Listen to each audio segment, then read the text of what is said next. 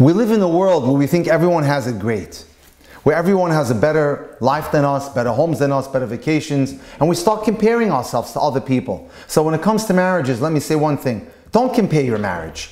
Don't look at other marriages.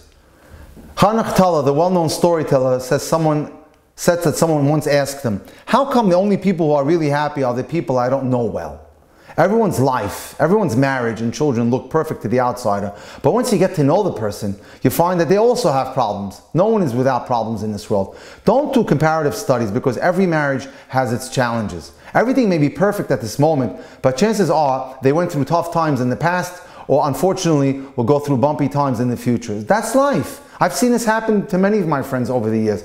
Lives are roller coasters. You're up, you're down. You're up, you're down. So don't think that someone has better than you. You never know. And here's a cute joke. If the grass looks greener on the other side of the fence, it's because they take better care of it.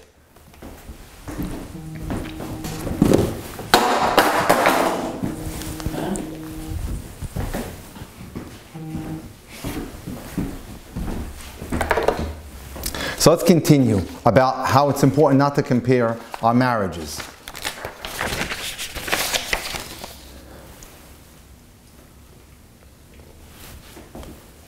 Frida and Murray seemed to be an ideal couple. They were the parents of 6 lovely children.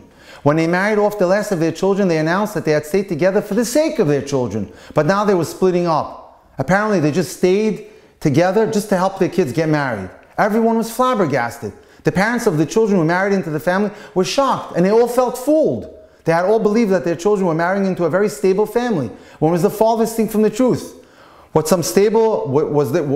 these people stable that their kids married, or were the children also suffering as they lived with their parents? Was there peace and tranquility or fighting and frustration? Who can judge?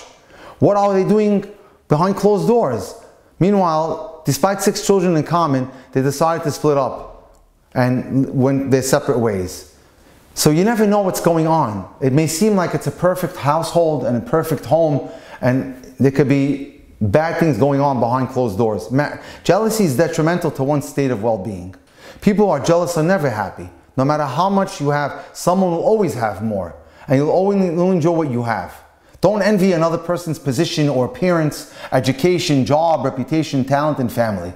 Even if the other person had less, it wouldn't make you any happier. Don't look at other couples and say, he's earning a better living, she's keeping herself slimmer, their kids are better adjusted, and so forth. You don't know. You don't know what's going on behind closed doors. Everyone hopefully is as beautiful as it looks, but it may be that one day you'll learn that unfortunately his business is on the brink of collapse, God forbid, or his wife is anorexic, or their son has been diagnosed with leukemia, God forbid, and you've wasted your precious life being jealous of these people. Pirkei Avos, which is ethics of the fathers, relates that a happy person is one who's happy with his lot. Izu ashir samech bechalko. Who is a wealthy person? He was happy with what God gave them. Happy, satisfied, appreciative individuals create a better marriage. The 6th bracha or blessing given to the couple at the wedding under the canopy is Sameach tesamach re'im ahuvim. We ask you, Hashem, to bring joy and gladness to this young couple in front of us. Like He brought happiness and celebration to the first couple in the history of the world, that being Adam and Chava. Gladden these beloved companions, Hashem, as you gladdened your creations in the Garden of Eden.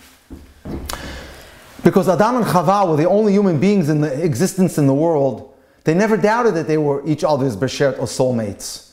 They were never envious of anyone else's marriage, and therefore were able to focus and appreciate the relationship God had given them.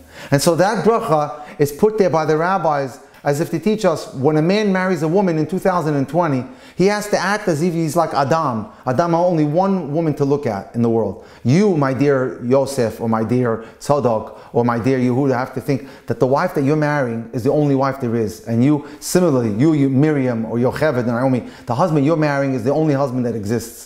You have to act as if you're Adam and Chava, that you're the only 2 occupants of this world and there's no one else to look at or be jealous of.